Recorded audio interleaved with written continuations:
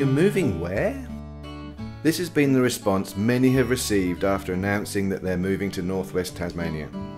So we asked a few people who have made the journey to tell us what brought them here and why they've stayed.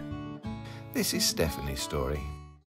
My name's Stephanie Jaensch, wife to Roger and mother to 3 teenage children, Ruben, Lexi and Charlotte, living here in Wynyard, northwest coast of Tasmania. We were both working in a professional career capacity and decided that because we did want to have children at some stage in the future, we needed to be able to find the next possibility and opportunity for him. So when this particular opportunity came up, we decided to take a punt and have a go at applying for it. And we're delighted that, in fact, we were invited to Tasmania because I'd certainly never been to Tasmania before then. Tasmania in the early 2000s was very topical around the nation for a whole heap of reasons, not least of all new ideas and new political policies that were being talked about here, quite innovative ideas. And so we turn on the radio and it seems every day they were talking about Tasmania. And that was very attractive to us, as thinking about, well, this is a new opportunity for us. Proximity to an airport was going to be pretty important for us to be able to visit family and do so cheaply and to have that accessibility. We're not isolated. We've got great access to major cities, large communities. Wynyard's 7,500 people, Burnie's nearly 20,000 people.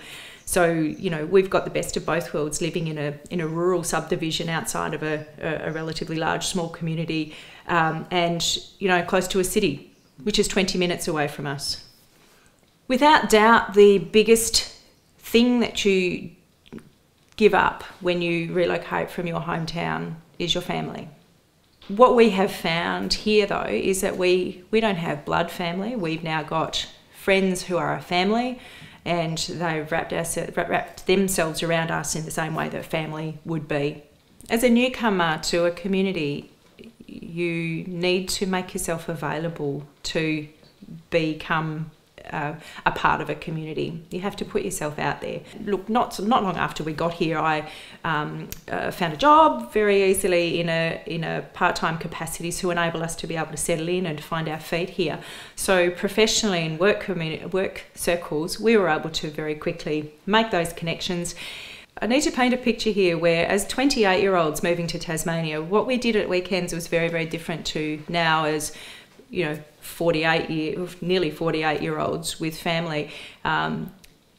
So back in 2001, we would spend every weekend hopping in the car and going for a drive and exploring every back road we could possibly do to see what there was. And, you know, there really is a story around every corner here and lots of things to see and do.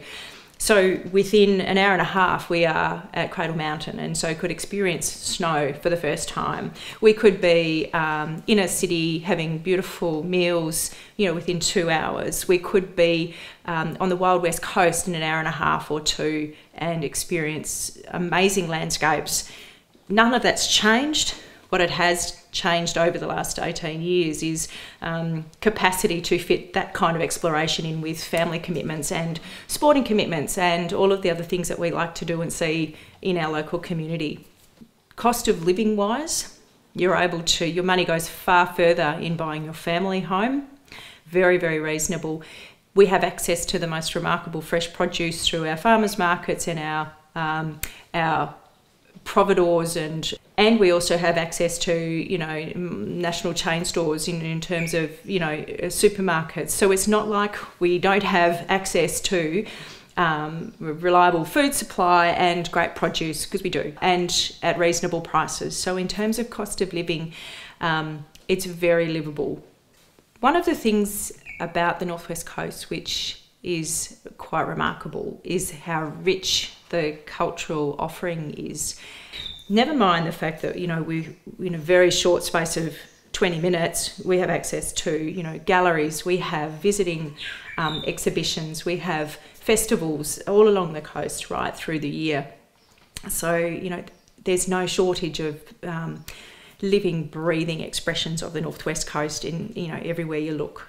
Having made 3 Tasmanians, that's all they know. Our children only know themselves as Tasmanians. And I think what they appreciate is the fact that they have access to, you know, this is what they know. Their backyard is what it is.